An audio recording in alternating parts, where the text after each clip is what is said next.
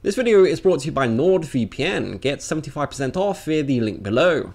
There's just been some big news for English Ace Attorney fans. The Great Ace Attorney has now had a fan translation released by a fan group called Scarlet Study. With this, you can patch the Japanese version of the game and play the game fully translated in English. This team have translated both the 3DS and Android versions of the game, and furthermore are also working on translating the game's sequel, The Great Ace Attorney 2. The Great Ace Attorney, which is a spin-off in the Ace Attorney series set in the late 1800s, was originally released for Nintendo 3DS in 2015. Neither it or its sequel have ever been officially released outside of Japan. Not too much has been said by Capcom about this lack of a Western release, but there was a comment from the game's producer back in 2016, stating that they are aware of overseas demands. However, unfortunately, there are a number of circumstances preventing a Western release from happening. Further details on what these circumstances are have never been given, but it's speculated that it could be to do with a few things.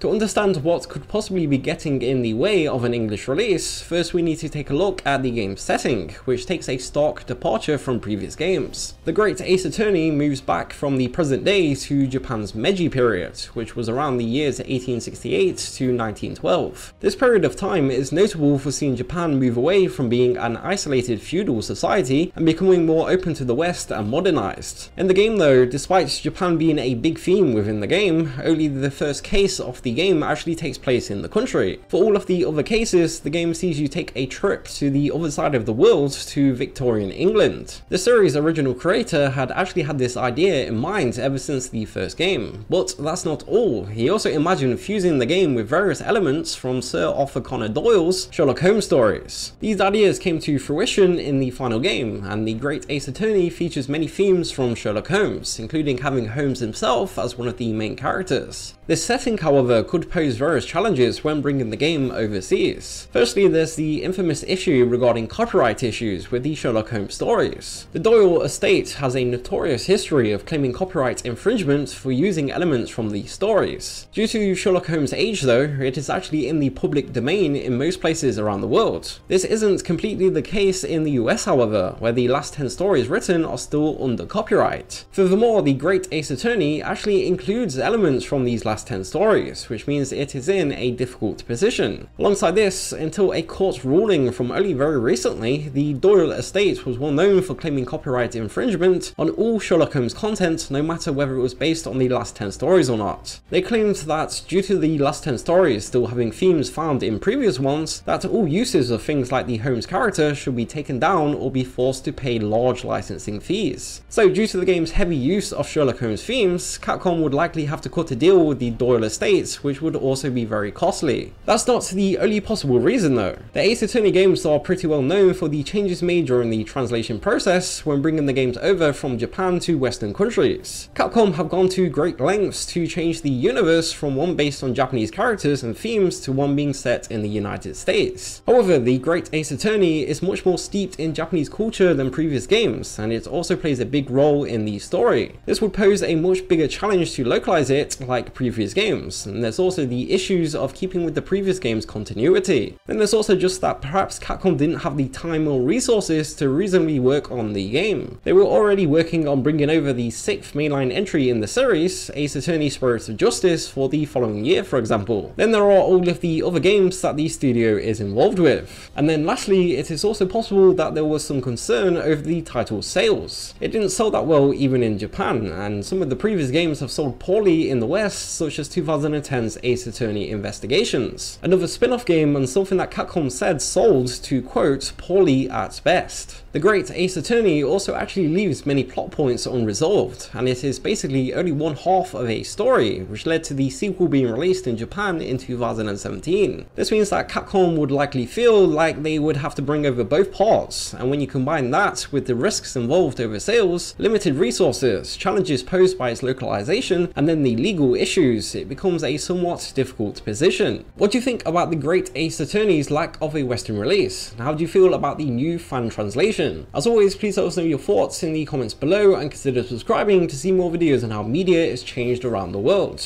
Until next time, thank you for watching.